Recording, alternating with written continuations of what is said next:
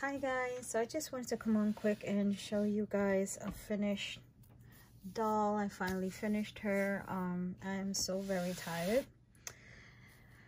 For those of you who had answered my text messages and Instagram messages and asking you guys to pray, and you did, thank you so very much, because I believe in the power of prayer. My little one was very sick last night, and I know due to everybody's praying for her, she woke up so much more better today. So I was able to finish the doll today, and this is what she looks like.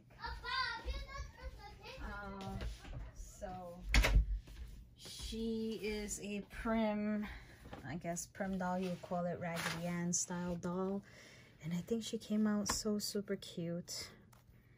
And this is what she looks like. She's so adorable. Her arms do move up and down, but the oversized coat kind of, you know, hides her arms, but she does move her arms. And she has her little pantaloons on, and it's that cardinal soft material. She has some lace on her pants, and of course on her shoes she has a bow and a heart button. She has a little bow up here with a button as well on her little coat. And this is a double layered dress coat, whatever you want to call it. The arms do fold down on her dress. And I think she came out so unbelievably cute. Just look at that face. And I love her wild hair. She has a lot of wild hair. I just love running my fingers through it. That's what she looks like in the back. So I will be listing her in my Etsy shop as soon as I get the chance to. Again, I'm just so very exhausted from last night's ordeal. My little one was just throwing up constantly, and she just had this recently, so it was a bit scary.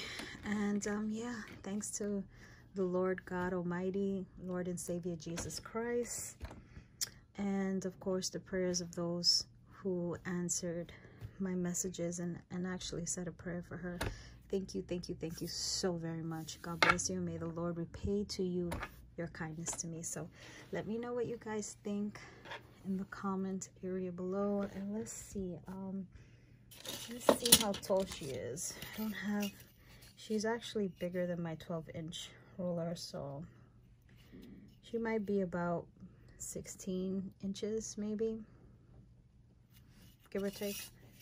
So yeah, so again, I will be listing her in my Etsy shop. That's Heavenly Treats for You. Please go down and check that out. Also check out my Instagram, which is CraftyKim777. There's where I usually post all my dolls and creations and whatever's going to be listed in my Etsy shop. So yeah, thank you guys for watching, and see you guys in my next video. Bye.